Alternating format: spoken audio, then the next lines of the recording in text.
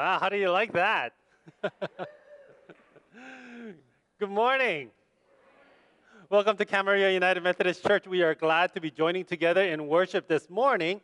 That harpsichord, by the way, was donated by Margaret Girolamo's sister, Carol, Ki- what was her last name? Kyrgyz. Um, Kirgis. And so, but it was a bequest to the church, and so they asked if we wanted a harpsichord, and we're like, well, I don't know about that. And I sent an email to Mark, I sent an email to Luvi, and immediately they both jumped on it and said, yes!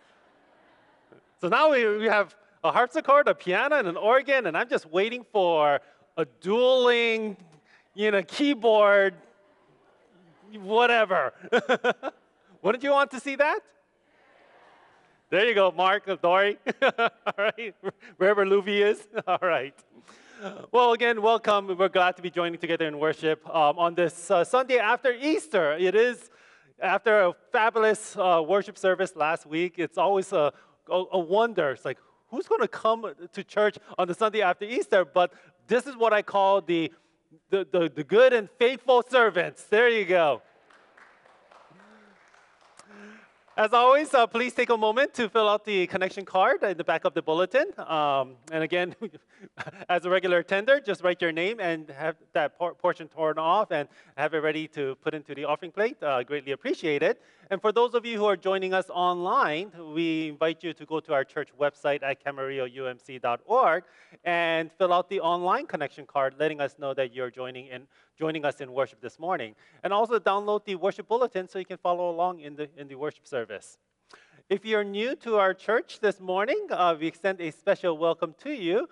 And again, invite you to visit our church website to learn more about the ministries of the church and the various programs. This is a very active church. There's a lot going on, more than sometimes I can keep up with. So just know that there are programs and events that I'm sure will interest you. In your bulletin, you should have received the newest brochure. I know it still says spring 2023. It should say late spring. But all the classes are for upcoming classes, starting from this week. Well, Eileen's class started last week, but this week going all the way through to the summer months. And so take note of that and peruse through it. And so if there's any class that interests you, we invite you to come and participate. It is part of our Christian discipline to continue to grow in our faith and engage in study. So we're glad to have that. A couple of classes that are starting this week. Dr. Bill Garlington will be leading a 4-part class on the various theologies and rituals around death. Such an exciting topic. But it's very appropriate considering we just celebrated resurrection, right? So there's no fear of death. And so you can participate in that. That's on Tuesday evenings at 6:30 in the Mission House. And then on Wednesday morning, Eileen continues her class on aging, Now I'm Wise. This is part 2. There are handouts for this class that are available on the website for you to download. And then on Wednesday afternoon, Dr. Bill leads another class on the indigenous religions. This is a Zoom class, and so the link to this class is on the church website. Just look for a picture that looks like that and just click on it, and it'll take you to the Zoom link. Again, that class is on Wednesday afternoons at 3 o'clock. And lastly, if you're interested in membership, becoming an official member of this church, there will be an orientation next week after worship service. For those who are interested, we invite you to come. And for those who already attended one of these orientations but have waited wanting to officially be part of the membership, we'll be receiving members in a couple weeks. So just please just let me know. All right? And we are always grateful for the gift of altar flowers. And today we have several arrangements. First of all, one of the arrangements up on the altar. The first one is in celebration of Susan and Dean Rothgarn's 21st wedding anniversary. Yay! Congratulations to Dean and Susan. May God continue to bless you with many years of joy, peace, and happiness. And the second arrangement is also an anniversary celebration for Nita Orsano and John Crotcher, who are sitting all the way in the back. They always make sure that they have an eye on all of you. So congratulations to you as well, and may continue to bless you with many years of joy and happiness. And then we do have two other arrangements, and these white flowers are from yesterday's celebration of life for Roger Cox. We had a wonderful memorial service remembering him and all the ways that he's definitely been a member of and contributed to the ministries of this church. So we give thanks to God for Roger and all the ways that he has touched us. With that, I'm going to invite you to stand as you're able and turn your attention to our liturgist, Paul Kistler, who will lead us in the call to worship. Alleluia, Christ is risen. And our souls. Do not worry or fear, for Christ is alive. In this place we find hope and joy. Alleluia, Christ is risen. Let us brings new life. Please join in singing our opening hymn, the Easter song.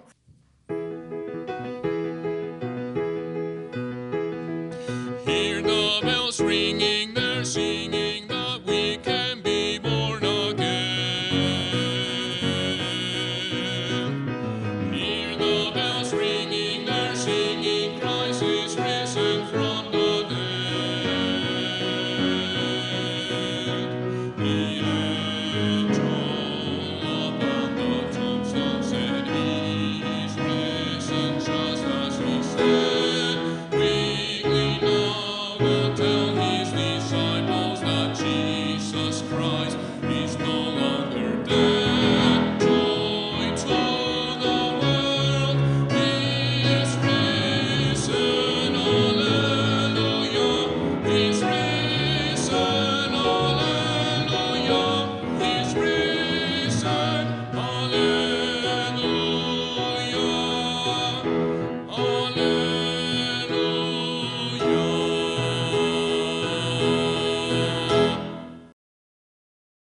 Good morning. Well, how are you this morning? Good morning. Last week was a fabulous week, wasn't it? Good morning, Letty. Yes, what did we have last week? A lot of candy. Oh, a lot of candy from Easter. I see there's still that sugar high that continued on to this week, right? And I still see the Easter bunny ears, right? So this season of Easter is going to last us for a while, isn't it?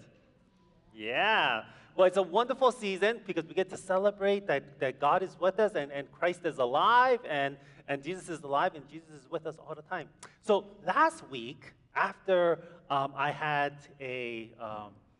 after a wonderful worship service, I kind of wrote this on the newsletter, but I wanted to share with you. So last week, I decided, you know what? After a wonderful Easter service, I can rest a little bit, and then I decided to wash my car.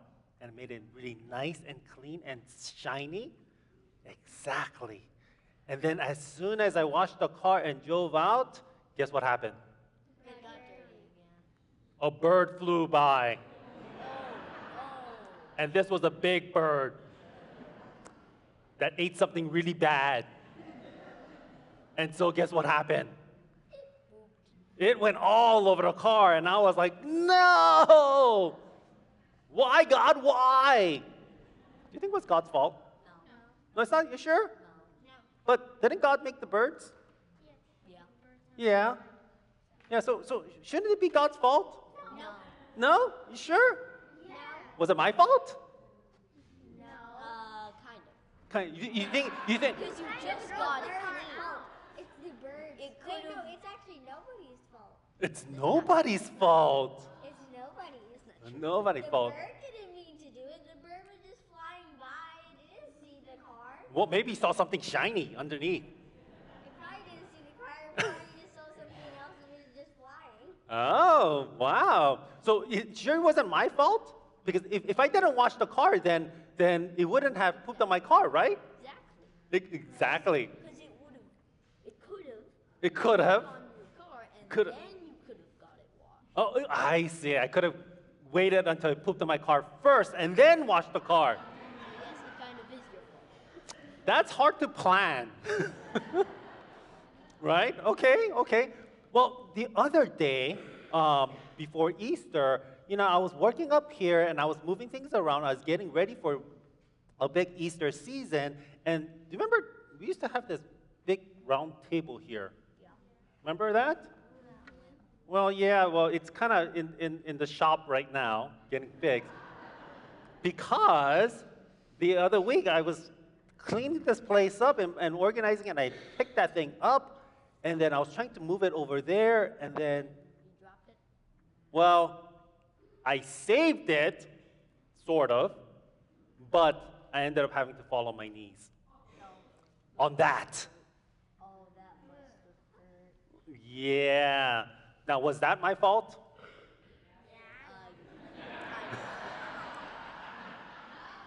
Wait, who think it was my fault?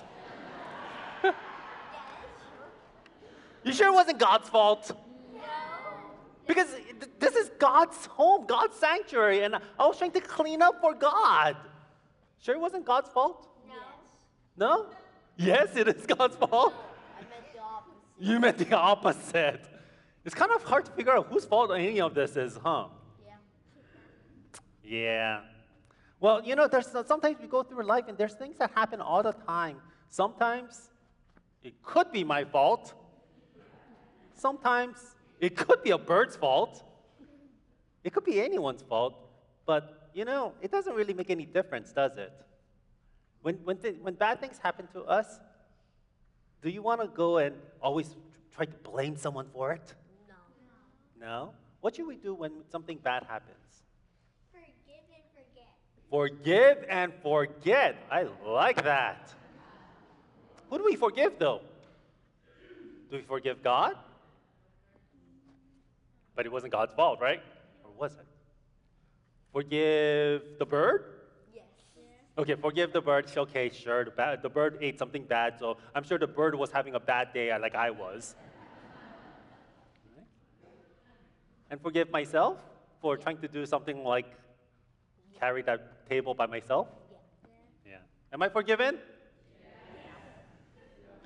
It's at the shop right now, so I'll see if after it comes back. But you're right. Sometimes it's not worth blaming someone for bad things that happen. Sometimes they just happen. But what we can do is pray to God, saying, thank you that I'm still able to walk, that I was able to wash the car again, right? And no matter what bad things happen, the sun will still come up the next day. Will the sun ever stop coming up the next day? Yes, it could. Yes, it could. Long time from now, but not in our lifetime, right? The sun will still come up, the sun will still set, we'll have morning, and we will have evening. And all of that, God provides for us. Amen? All right, so let's put our hands together. And I'm going to ask you to repeat after me. Thank you, God, for the wonderful day you give us, for the beautiful sunshine outside, and the warmth of the people in the church, and all that you are for us. We thank you for your love that always watches over us. And no matter what we do, you will always love us. And nothing can ever separate us from the love of your Son, Jesus Christ our Lord. And all God's children said,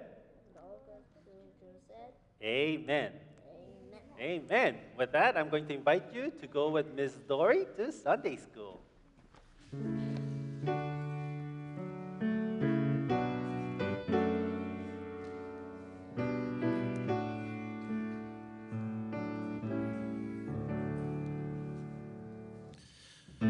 O living God, I long to praise you, heart and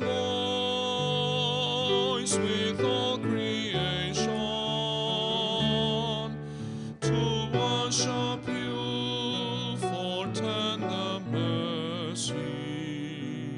O Lord, Almighty Lord, living Christ, I love you. Amen. We come to a time in our service as we come to a time of prayer. We lift up prayers for our congregation and the world around us. So let us join together in a word of prayer. Let us bow our heads. O God of grace and of love, we give you thanks, O God, for this season of Easter as we continue to celebrate the resurrection of your Son, Jesus Christ. As we look back on the past week, we recall the joy and the celebration of Easter and the hope of resurrection that sustains our faith. On this day, as we continue in this season, O God, remind us of your constant care and your constant nurture in helping us grow. We know, O God, that life can be difficult at times. There are hurts all around us. Life is full of disappointments, hardships, and loss. Remind us of the need to hold each other accountable in faith as we receive your gift of grace and love. We pray, O God, for strength and wisdom for all those who struggle this day, for those in need of comfort, for basic necessities of life, for dignity, and for health. We ask that your healing presence be upon all of us. Heal our broken hearts and heal the world around us. We particularly lift up prayers for Martha Cox and the family as we celebrated Roger's life yesterday. May your strength and peace surround them as they process their grief and loss. May they hold fast to your promise of resurrection and eternal life. We lift up prayers for Jerry Olson as he recovers from his outpatient surgery on Friday. May he regain his strength and in his recovery. We continue to lift up prayers for Mark Rogers as he adjusts to his new medication. Grant him strength and healing as your healing presence guide his progress. And we pray for David and Jackie Kaiser as they seek to regain their strength and health. Lord, may your Spirit give them hope and encouragement of recovery. May they know of the care and the prayers of this congregation. And we lift up prayers for Tim Brock as he recovers from his recent infection. Help his body to regain its strength in preparation for his surgery next week. In all these ways, O God, we lean upon you and we seek your Spirit to grant us and guide us in all of life. May your healing hands be upon all of us in bringing wholeness to our souls. Lord, there are other prayers that we hold in our hearts. Hear them as we lift them up to you in silence.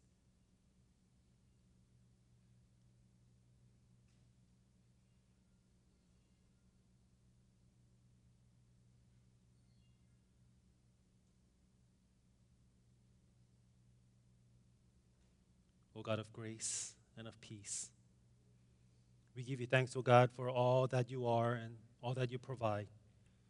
Help us to be the church in action to all those in need. Equip us and empower us for your work of ministry.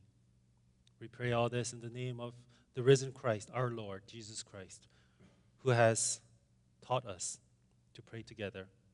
Our Father, who art in heaven, hallowed be thy name. Thy kingdom come, thy will be done, on earth as it is in heaven. Give us this day our daily bread, and forgive us our trespasses, as we forgive those who trespass against us. And lead us not into temptation, but deliver us from evil. For thine is the kingdom, and the power, and the glory forever. Amen. Amen. As we continue in our worship service, we want to celebrate some of the ministries. We have a fabulous event today. Our annual youth dinner and auction is this evening. Now, y'all know that each year our youth engages in a major event during the summer every year, whether it be going on a mission trip with SSP, Sierra Service Project, or next year going on this pilgrimage to England to learn more about their faith, our faith, and to be grounded in their spirituality, especially in our Methodist heritage. And that's what all this is about. And so I hope that you come and you're able to support the ministry of our youth and our hope of deepening their faith and providing that firm foundation so that they have that faith before graduating from high school. If you are not able to attend this evening, I invite you to perhaps consider making a straight donation to our youth ministry so that we can continue to support in raising our youth. With that, I'm going to invite the ushers to come forward. We are always grateful for the many programs of this church, and especially during this Easter season, and the opportunities to grow and to engage in our spiritual walk. And so with hearts of gratitude, I invite us to give of our tithes, gifts, and our offering.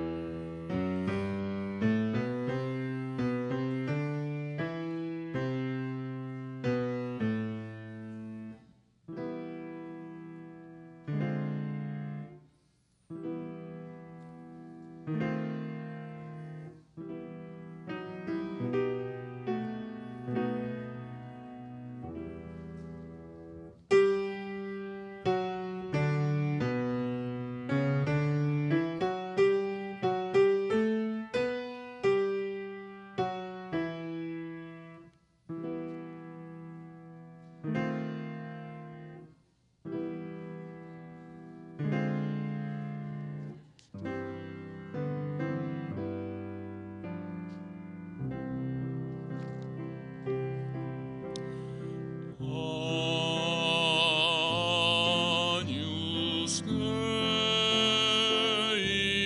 qui tollis peccata mundi, miserere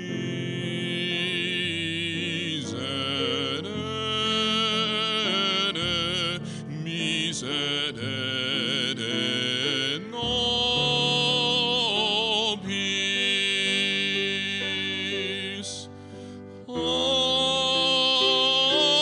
Agnus Dei, qui tollis peccata mundi, miserere, miserere, miserere nobis.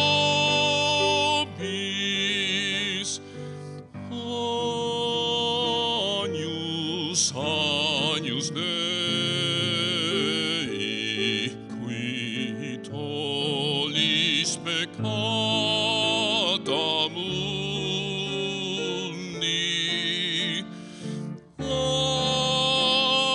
Agnus, Agnus Dei, qui tollis peccata mundi, dona nobis pacem. Agnus Dei, dona pacem. Agnus Dei, dona nobis pacem.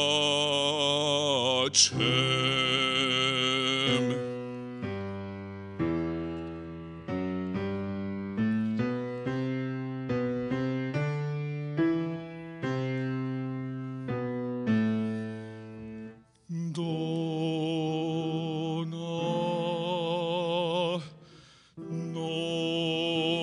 nobis, dona pacem.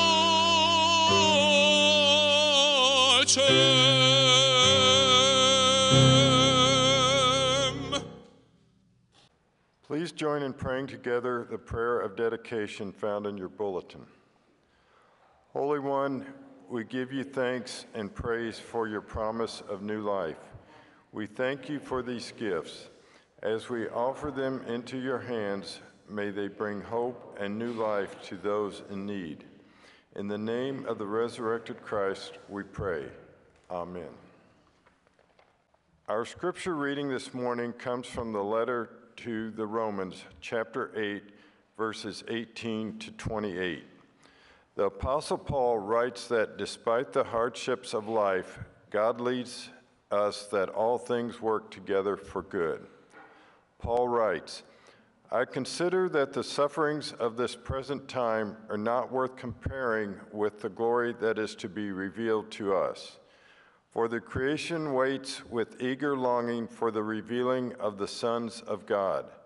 For the creation was subjected to futility, not of its own will, but by the will of him who subjected it in hope, because the creation itself will be set free from its bondage to decay and obtain the glorious liberty of the children of God. We know that the whole creation has been groaning and travail together until now.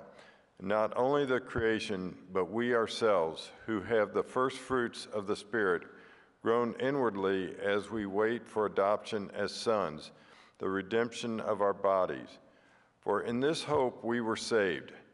Now hope that is seen is not hope, for who hopes what he sees? But if we hope for what we do not see, we wait for it with patience.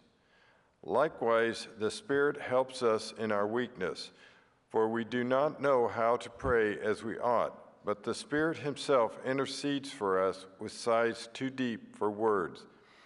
And he who searches the hearts of men knows what is in the mind of the Spirit, because the Spirit intercedes for the saints according to the will of God. We know that in everything God works for good with those who love him, who are called according to his purpose. May the Lord add his blessing to the reading of God's word. Amen. Please join me in a word of prayer.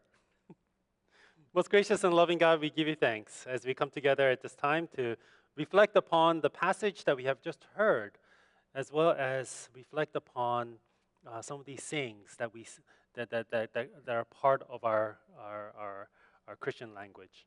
Lord, we pray for your Holy Spirit to be upon us, guide us and lead us in this time of worship. May your Spirit fill this place and fill our hearts, and may the meditations of all of our hearts and the words of our mouths be acceptable in your sight, for you are our rock and our Redeemer. In Christ's most holy name we pray. Amen. Have you noticed that, life can be full of challenges? Isn't that right? There's a story about a woman named Jill who had a car that wasn't quite reliable, put it that way. You know, she often would have to call her friend Jack. Yes, I know, Jack and Jill. But she often called her friend Jack for a ride every time her car would break down, or somewhat had some issues. Well, one day, Jack got yet another one of those calls, and he asked, what happened this time? And Jill said, my brakes went out. Can you come and get me? And Jack asked, where are you? And Jill responded, I'm in the drugstore. And Jack asked, and where's the car? And she said, it's in here with me.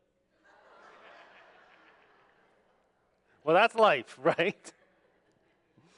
Someone once said, sometimes you're a bug, and other times you're a windshield. And life has a way of bringing the two of you together. Not quite sure what he meant by that, but I think we all know. Sometimes these challenges are routine, everyday stuff, that just irritate us, like a car breaking down, or you're running late, or you wash your car and having a bird fly over. These kind of events just drive us crazy. But in a way, you can also just kind of think of them as bad luck. On the other hand, there are other challenges in life that's more heart-wrenching.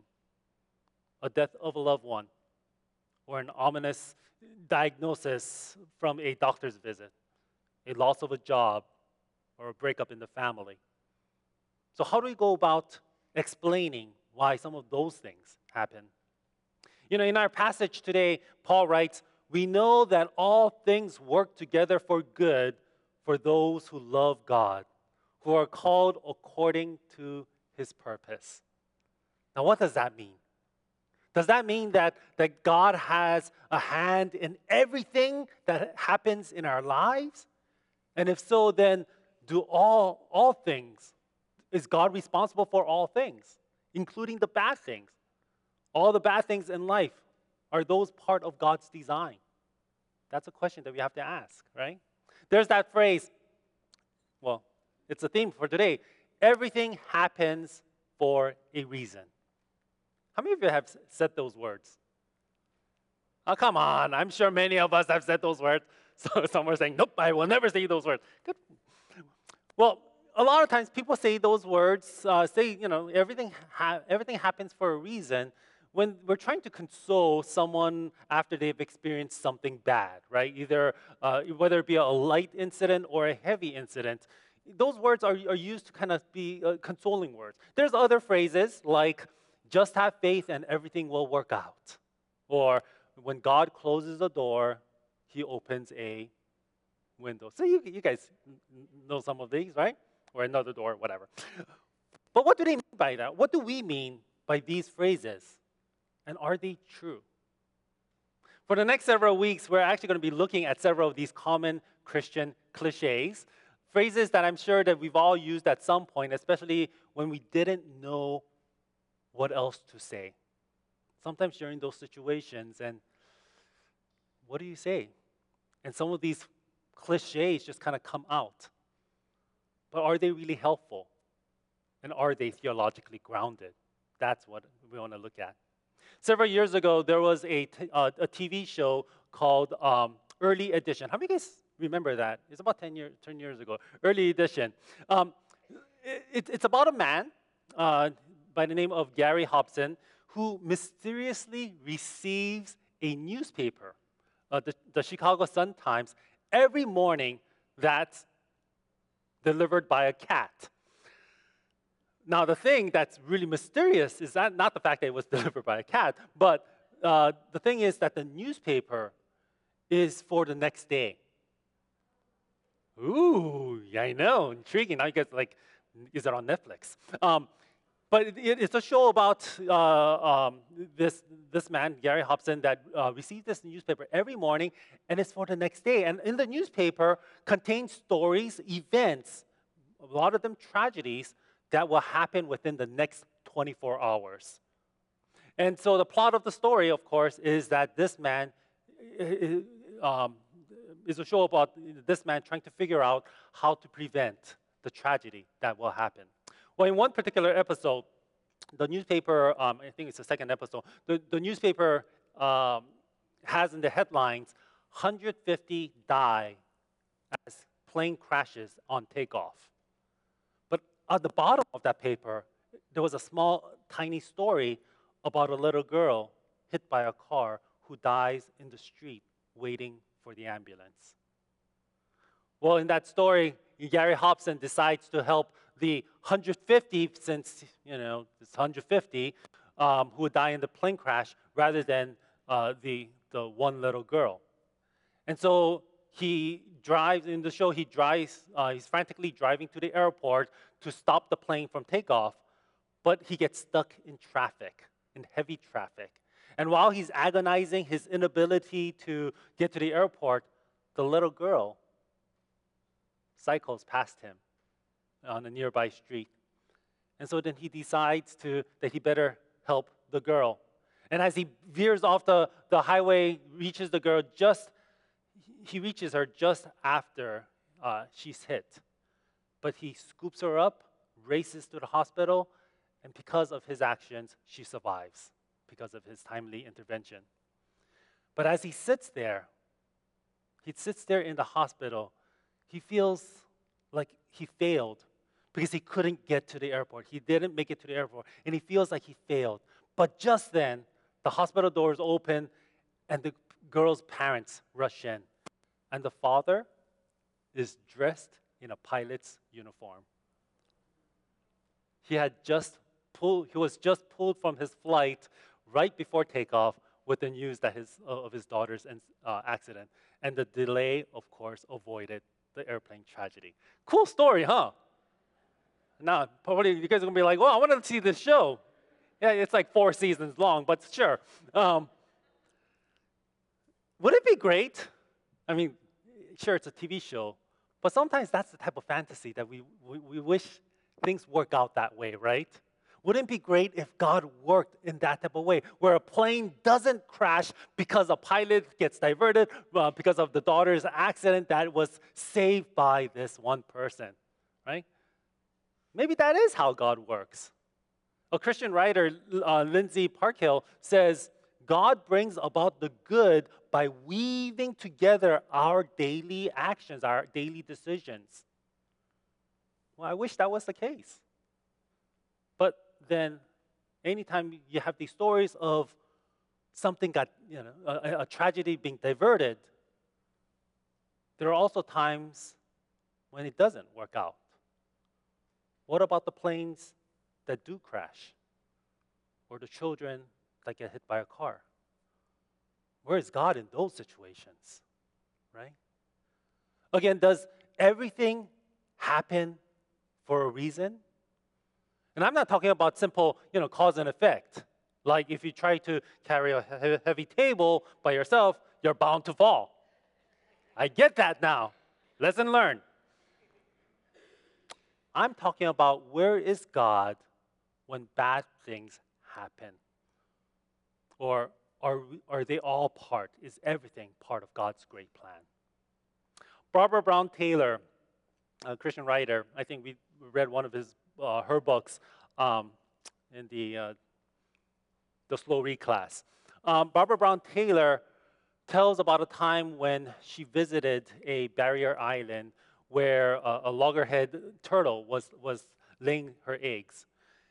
One night, she saw, as the tides came in, she watched as a large female turtle crawl up the beach, dig into the sand, and create a nest and empty her eggs into the sand. The next day, Barbara returned to that site to see where the turtle had laid the eggs, but she said that she couldn't find them. But what she did notice was the trail that the mother turtle left behind while leaving. Unfortunately, it was going in the wrong direction. Not towards the waters, but in the opposite direction, which was towards the sand dunes. And so Barbara Brown Taylor, she said that she traced the trail and found the turtle way inland, exhausted and almost out of life. So she quickly poured some water on it and then called the park ranger, who came pretty much immediately. He came, he looked at the turtle, he flipped the turtle on its back, and then wrapped a tire chain around the 2 front legs, and then hooked the chain to the back of his Jeep. And then he took off at full speed, dragging the turtle behind him. But he drove so fast, and the turtle was so limp, upside down, with the mouth open wide. Barbara says that she saw the turtle's mouth just being filled with the sand as they were going up and down these sand dunes. When the Jeep made it to the beach, the turtle was motionless. But then a large wave comes in, splashes on the turtle, and she lifts her head slightly. And then with every wave that came in, that turtle was brought back to life until she was able to crawl her way back into the waters. Watching the turtle slowly swim away and thinking about that horrific scene of the turtle being dragged behind that Jeep over the sand dunes, Barbara Brown Taylor writes that sometimes it's hard to tell whether you're being killed or being saved by the hands that turn our world upside down. That's what she wrote. It's tempting to think That God, like the is like the park ranger, where is saving our lives means dragging us through the desert dunes, desert sands. Yeah, I guess the Israelites had to do that, huh? But does that mean that does that explain all the tragedies that we face in life? Are the words everything happens for a reason, is it really valid? It's an appealing theology. For some, it's comforting to believe that everything, including the awful tragedies in life, are all part of God's big plan, and that in the end, everything comes out good, right? God's plan for goodness of the humankind. It's fine, again, if everything works out at the end. But at the same time, it's hard to accept that what happens before the end, it's hard to think that God could cause other tragedies, such as a death of an innocent child, in order to teach a lesson for the greater good. Who would accept that type of theology, right? We don't. What kind of God would do something like that? So what does it mean in our passage then that all things work together for good for those who love God? Are we to throw that passage out then? I don't like that. Of course not. But when bad things happen, when tragedies occur, we need to first admit that we live in a natural world with natural laws. Creation works the way it does, and it works pretty well because we have these natural laws that aren't randomly broken. Even though at times we wish they could be, they aren't. You all know that I love superheroes, right? And my favorite is Superman. I always dream about if I could fly like Superman. But it's one thing if one person, could defy the laws of gravity. But can you imagine what would happen if everyone was flying around? That would be chaotic, right? Talk about car accidents, right? We have a hard enough time driving on 2 dimension. Yeah. God created a world that's wonderful and has laws to keep it wonderful. Things stay on the ground. The sun comes up every morning and sets in the evening. But it also means that there are consequences of keeping things in natural order. Like if someone drives too fast and can't negotiate a turn, what happens? The car will crash. Did God cause that? No. But human stupidity did. And there are other natural laws as well that cause earthquakes and tornadoes, floods and fires. Some tragedies are caused by human errors, others are just the natural orders of things. Is God to blame for all that? God doesn't cause tragedies or hardships, but God does nudge us and has a way of bringing about some form of redemption out of any circumstance. Not that God causes those circumstances, but in any circumstance brings a good out of it. You see, Paul writes, we know that all things work together for good for those who love God. For those who love God. Theologian R.C. Sproul noted that Paul didn't say that, God, all things work together for good for all those who believe in God, but all those who love God. And there's a clear difference. He says that there's a difference between believing in God and loving God. Because when you love God, you view life differently, and you look at things differently, and you see how God is working through the tragedies rather than looking to God to blame.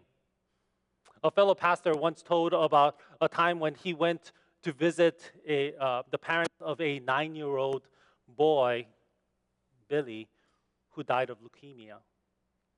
And he said that as he approached the house, he wasn't sure how to answer all the questions that the parents would undoubtedly have. Questions like, if God is a God of love, then why did he allow our son to die? Why didn't God answer our prayers? What more could we have done?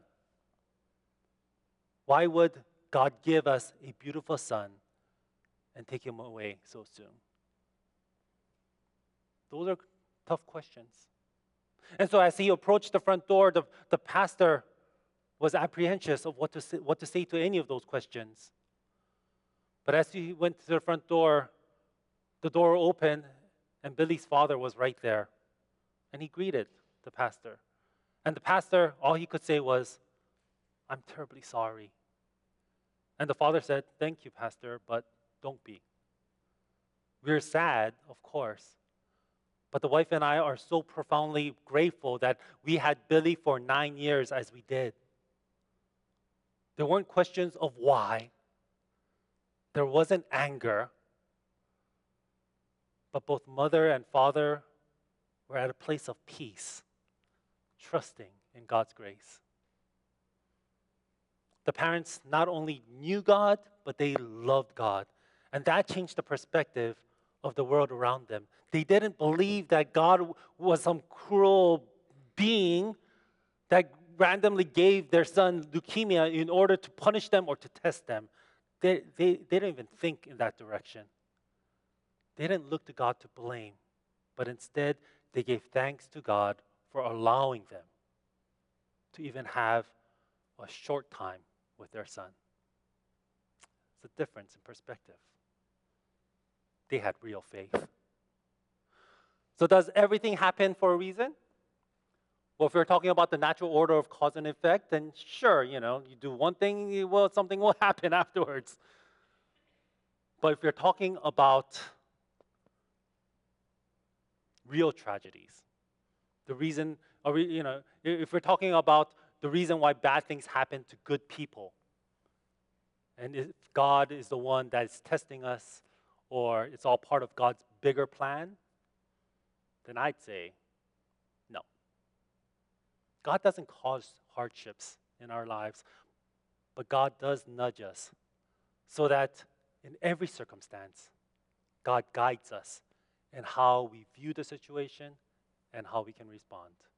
And when we approach God as a God of rather than some puppet master that controls everything, then we enter into a relationship with God. And from that relationship, we learn to love God with all our heart, soul, and mind. Amen. Amen. With that, I invite us to sing our closing song, Easter People, Raise Your Voices.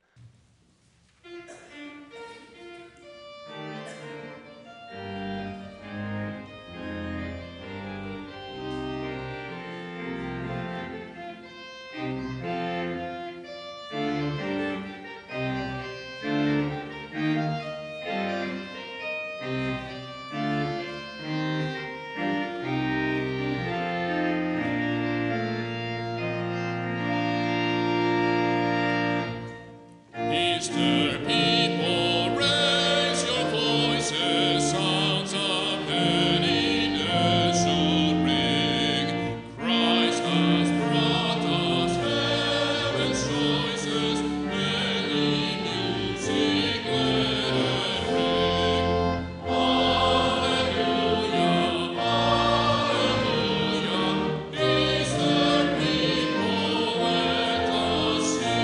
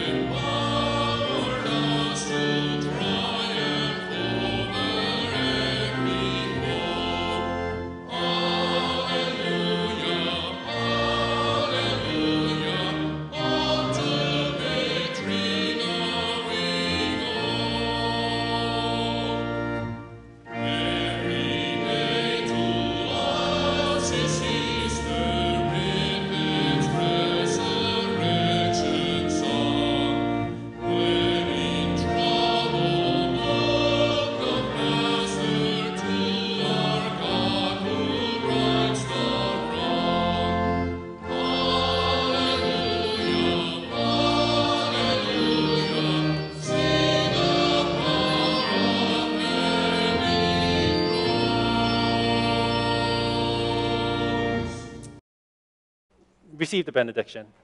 As we go forth, may we go forth with confidence and the strength of the Holy Spirit, knowing that the life that we live is guided and that Christ walks with us. That because Christ lives, that even through the hardship, may we know that God walks with us, God empowers us, and in all things, God is there to receive us. May we go forth in the strength of the Holy Spirit and in the faith and the trust in God our Savior. Amen.